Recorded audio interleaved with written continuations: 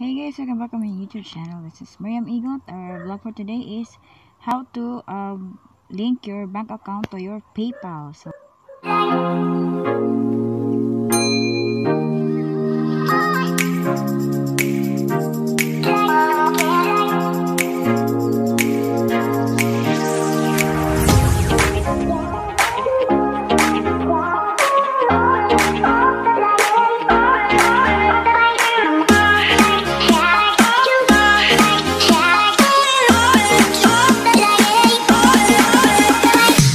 So, punta kayo sa yung PayPal. And then, makikita nyo to. Click nyo yung tatlong dot.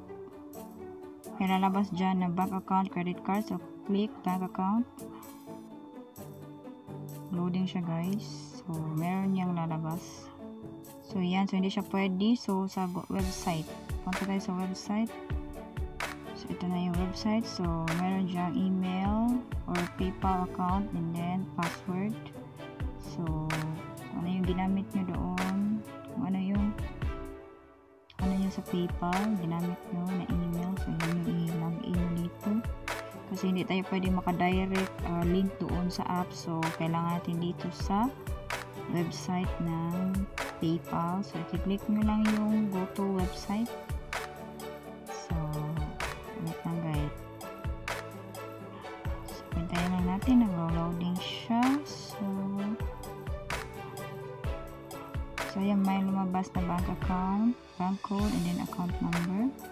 So bank account, bank name. So ano yung bank name? So yung bank ko is Union Bank of the Philippines. Tapos automatic na lalabas yung bank code. Tapos ano mo yung account number.